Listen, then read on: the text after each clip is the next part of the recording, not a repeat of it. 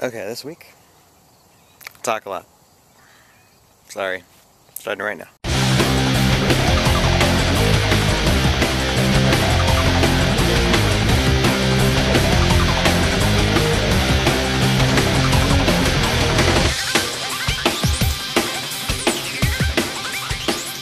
This is my week.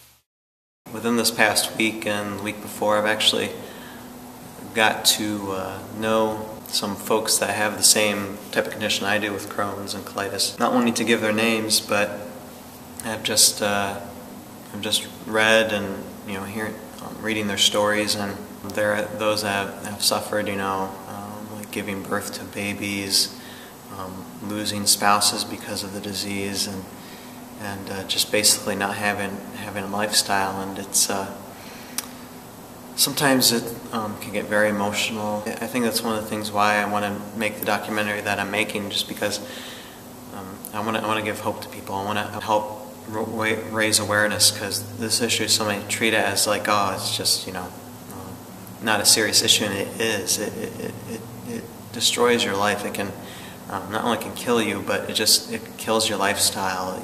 You basically are confined to bed just because from the pain and the weakness.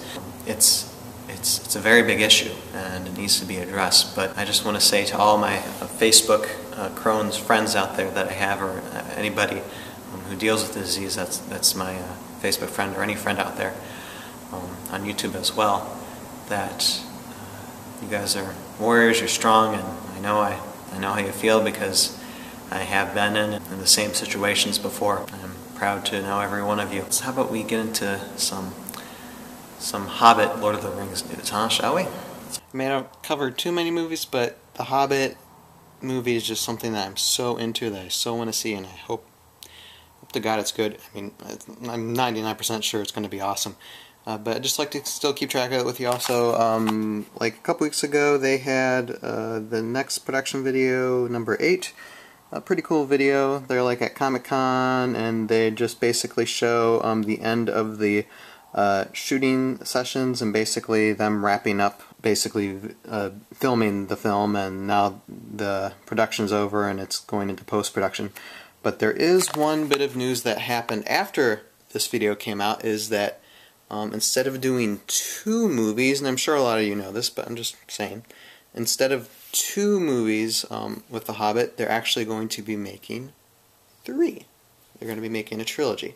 And you can go into the Hobbit vlog and find out more information, but there is one more thing I want to show you as well that's Hobbit, Lord of the Rings related. As I said, I think I said in my vlog like, months and months ago, that they were making Lego Lord of the Rings, and if there's one thing I like more than that, it is Legos. It's the thing I grew up with, and I just love Legos. I still have Legos in my closet. My wife can't stand it, but what can you do?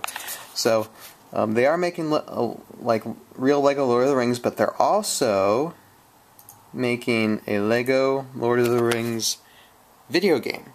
And they just released like a small trailer for it, and it is awesome. And I'll show it to you. So begins the tale of the One Ring. Forged for the Dark Lord, to rule all of Middle-earth. There is still a hero who can save us. No, not him. No, the short one. No, not him either. The Hobbit. Oh, come on, the other one. Frodo. There he is. Yes. He is the one. That one that must bear this burden. And so, now the adventure begins.